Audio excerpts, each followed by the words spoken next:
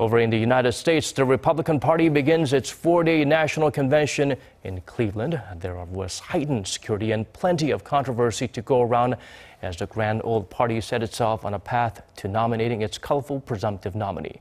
Park Ji-won Foster's report from Ohio. Tens of thousands of GOP delegates and representatives are attending the 2016 Republican National Convention.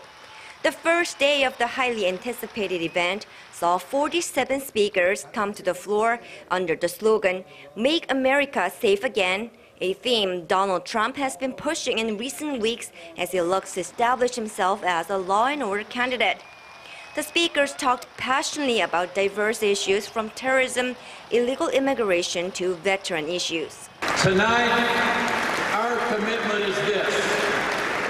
Making America great again starts by taking care of our veterans. Let's make America great again.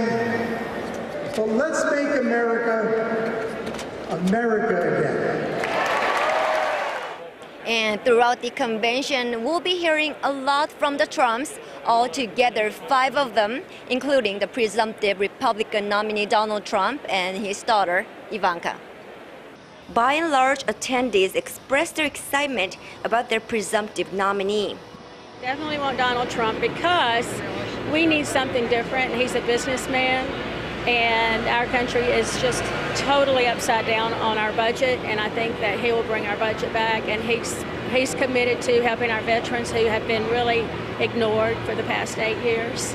I think the GOP should unify behind him. I didn't agree with everything he said, but I'm excited to campaign and work hard for him as the nominee. However, not everyone is happy. I am not satisfied with Trump as the nominee. I'm disappointed and I'm very concerned that he'll be a weak nominee and lose to Hillary Clinton.